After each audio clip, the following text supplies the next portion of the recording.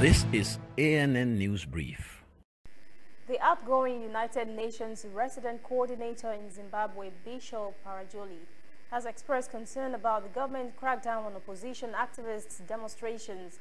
He said this action is intolerable because Zimbabwe's constitution gives citizens the right to protest.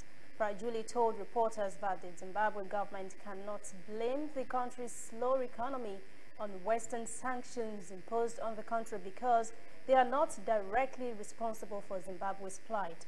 President Emmerson Mnangagwa's government has ordered investigations into the abductions and injuries to many activists after taking part in recent anti-government demonstrations.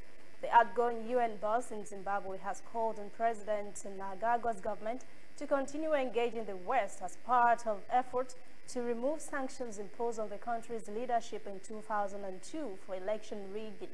Parajuli's new assignment is to head the World Food Program in India. He had worked in Zimbabwe for 5 years as the country's UN resident coordinator.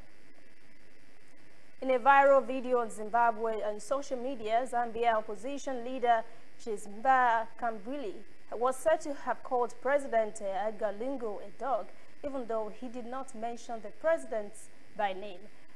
But he has been arrested on charges of defaming the president. What he allegedly said was, the quote, "Some dogs from Shawama do not get tired of traveling." Shawama is a township in the capital, Lusaka, where Lungu previously lived and served as member of parliament. The president has recently been traveling abroad. His latest trip was to Tokyo, where Japan hosted more than 20 African leaders at the Tokyo International Conference for African Development TICAD Summit. Kambwili says his comments were misunderstood. 2 days before his arrest, the State Registrar of Societies had deregistered his NDC party. The registrar says the party's constitution is flawed. If convicted, Kambwili could spend 3 years in prison. We'll return after this message. Whether in your house, at your office, on your phone or online, we are there. We have the fact behind the headlines. We cut to the chase with the news you really need. We cover every angle. We are the bigger, better news network. We are African News Network. ANN. Watch ANN News on MITV from a truly African spirit.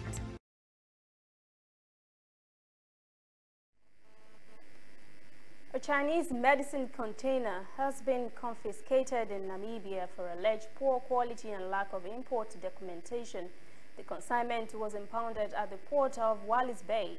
The Namibia Medicines Regulatory Council, NMRC, has rejected the product, saying 9 of the samples failed laboratory tests conducted at the council's request. Anti-Corruption Commission Director General Paulos Noah says the commission will conduct its own probe and make a declaration on the matter. Government sources say the Anti-Corruption Commission considers the contents of the container proceeds of crime because of the manner in which the tender for them was awarded. That is the ANN News Brief. For details on these and other breaking stories, visit our website, annafrica.news. Conversation continues on our social media platforms, Twitter, Instagram, and Facebook at ANN Africa TV.